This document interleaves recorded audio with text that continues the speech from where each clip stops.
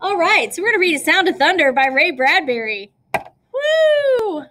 Yeah. Woo. Okay. Yay. Okay. The sign on the wall seemed to quaver under a film of sliding warm water. Eccles felt his eyelids blink over his stare, and the sign burned in this momentary darkness. Time Safari Inc. Safaris to any year in the past. You name the animal. We take you there. You shoot it. What? Exactly. Yeah, that's what it says. That's the sign. So this company is called Time Safari Inc. or Time Safari Incorporated. I'm not very good at drawing boxes. It is okay. Oh, it's so crooked. Great. So we've got a little imagery here at the very beginning describing how this sign looks on the wall and how it kind of seems to quaver a little bit, and this whole film of sliding warm water on it. I mean, that's not actually happening. It's just kind of blurry before his eyes. Is what we're supposed to think. What do you think about this business? Does this sound good? No? Yes? I mean, if you're a hunter, yeah. Now, okay, and I want to remind you, this is a science fiction story. So obviously it's not true. It's going to be a little out there. It's going to have some elements of technology and that kind of thing in it. So this whole any year in the past, this is time travel. Straight up. A warm phlegm gathered in Eccles' throat. He swallowed and pushed it down. The muscles around his mouth formed a smile as he put his hand slowly out upon the air, and in that hand waved a check for $10,000 to the man behind the desk. Now, I think $10,000 is a lot of money. There's a lot of people who think it is not. In 1952, when this story was written, that was a lot of cash. Just to put that out there. It's a lot of money. Wealthy people. I'm not one. Does this safari guarantee I come back alive? Fair question. We guarantee nothing, said the official, except the dinosaurs. He turned. This is Mr. Travis, your safari guide in the past. He'll tell you what and where to shoot. If he says no shooting, no shooting. If you disobey instructions, there's a stiff penalty of another $10,000 plus possible government action on your return. Costs $10,000 to go on the safari, and the safari is to travel back in time to go hunting for an animal of your choice, which in this case is a dinosaur. This guy named Eccles. Okay, so we've got a safari guide. It's $10,000 to go on safari. They're going to shoot a dinosaur. Now, why is he asking this? Because it's dangerous. It's dangerous, right? I would be a little nervous. And I'm also going to say that I think this is a little bit foreshadowing. If he's asking things like, does this guarantee we come back alive? We guarantee nothing. I'm sorry, but when I'm getting ready to jump out of the plane, and I'm like, are we going to be okay? I can't promise you anything. You're jumping on 3. 1, 2. No. Yes. Okay. Now, if you disobey instructions, there's a stiff penalty.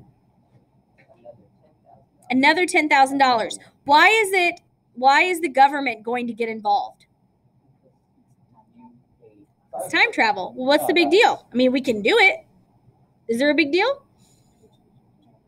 Can it change the future? This goes back to like the question. This goes back to the question from the time machine, or not the time machine, the flight machine. Yes. Like. Yes, it absolutely does. There's a theme here. So can it change the future? Can we screw things up? Eccles glanced across the vast office at a mass and tangle, a snaking and humming of wires and steel boxes. At an aurora that flickered, now orange, now silver, now blue. There was a sound like a gigantic bonfire burning all of time, all the years and all the parchment calendars, all the hours, piled high and set aflame. What is this describing?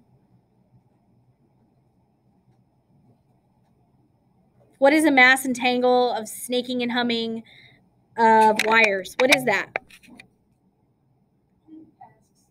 I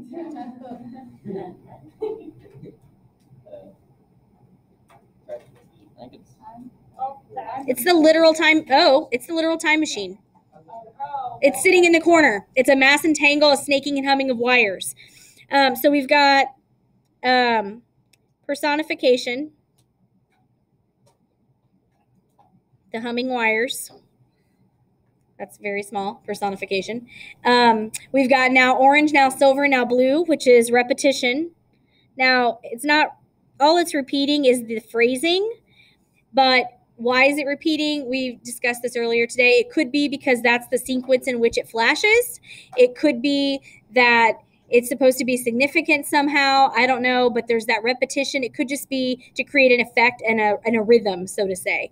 There was a sound like a gigantic bonfire burning all of time. What kind of figurative language is that? Hey. Yeah, I'm recording. What kind of figurative language is that? It's a simile, yeah. That's a great question. She always asks, why is time capitalized? Well, it's like the Safari Guide is capitalized, the past is capitalized, time is capitalized. All these things are, I guess, names. Yeah, I know. Good question, though. Good thing. Good question. And then the other little bit of repetition, it's just this phrasing. Again, all the years, all the parchment, all the hours. I'm not going to highlight that, but all of that is repeated as well. A touch of the hand and this burning would on the instant beautifully reverse itself. Eccles remembered the wording in the advertisements to the letter. Out of chars and ashes, out of dust and coals, like golden salamanders. The old years, the green years might leap. Roses sweeten the air, white hair turn Irish black, wrinkles vanish.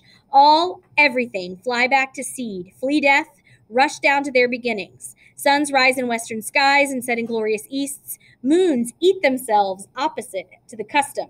All and everything cupping one and another like Chinese boxes. Rabbits into hats, all and everything returning to the fresh death, the seed death, the green death, to the time before the beginning. A touch of a hand might do it, the merest touch of a hand. What is he describing?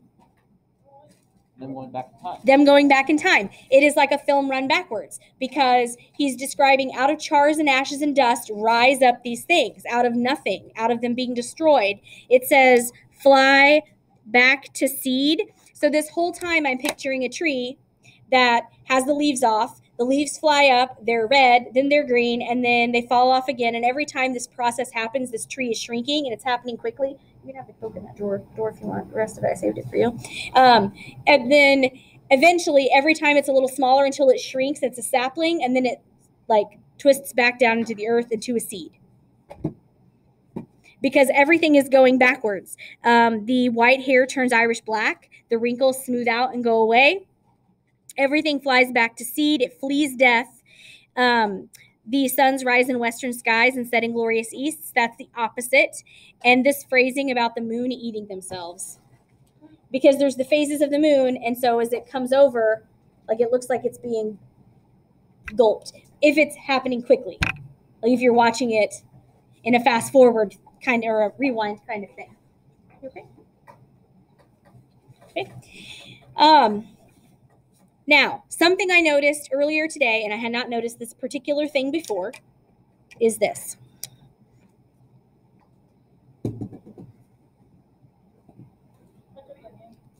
Yeah. It's repetition 3 times in one paragraph. What does that mean?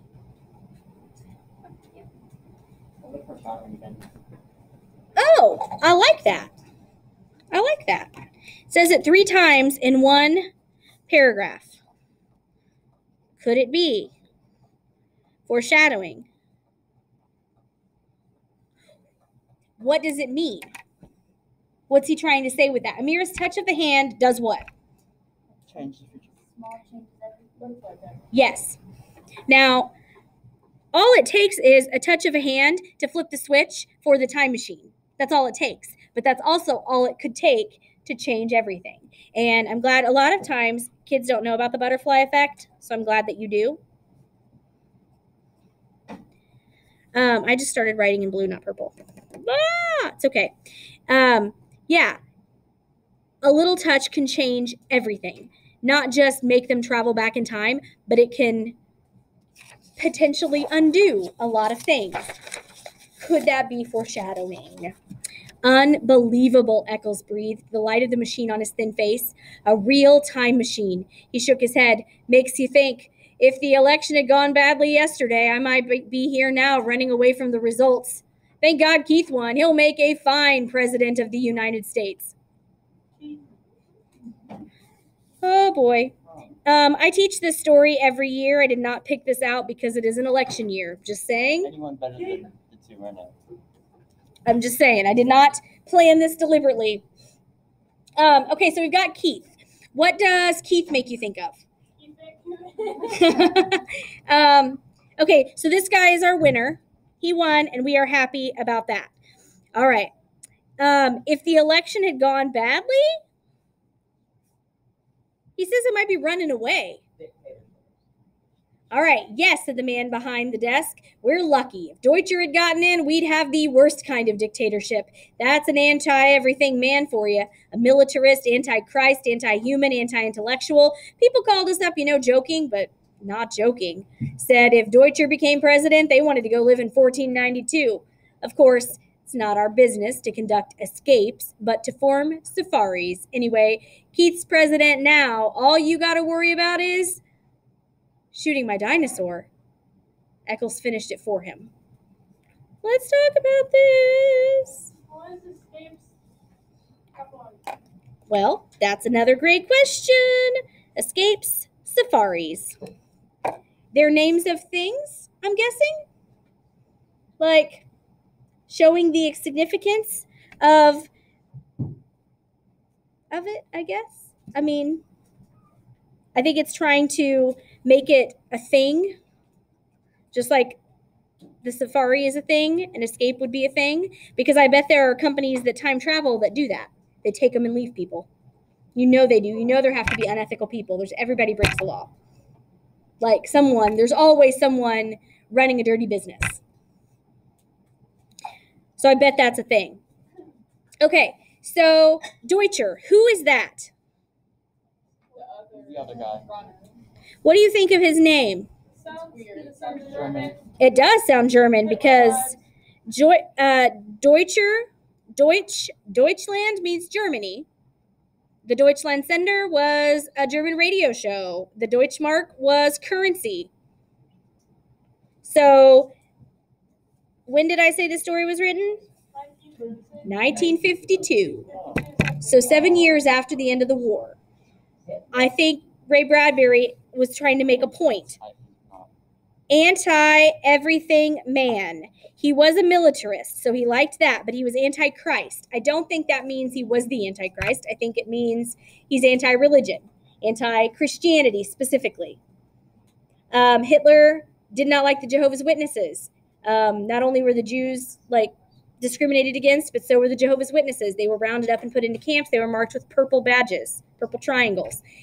If you wanted to be released from a camp, history tells us that you could have signed a document, signed a waiver basically, and said, I pledge my allegiance to Adolf Hitler, I forswear my God, and you could be released from the camps. But they don't have any documentation of anyone ever doing that.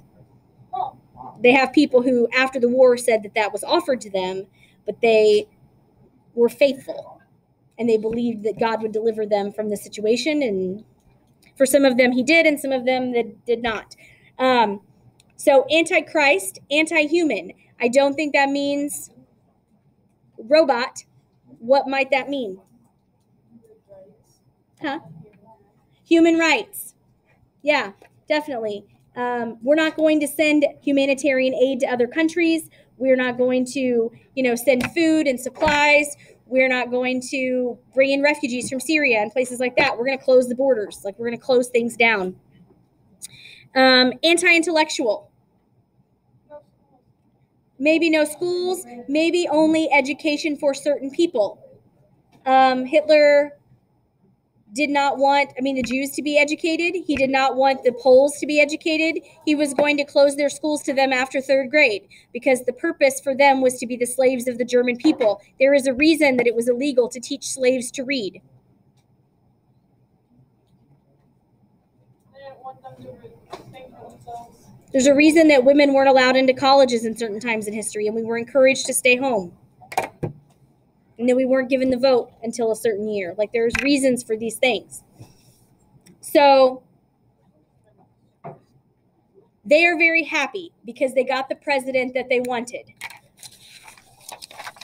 But then I'm looking at this. Oh, no. No. Killing a T-Rex No, he's gonna die there and then he's gonna... No. I'm not going to tell you what happens. I don't know what happens. But I'm telling you, it's a very simple thing. So we all must be careful. Touch of a hand.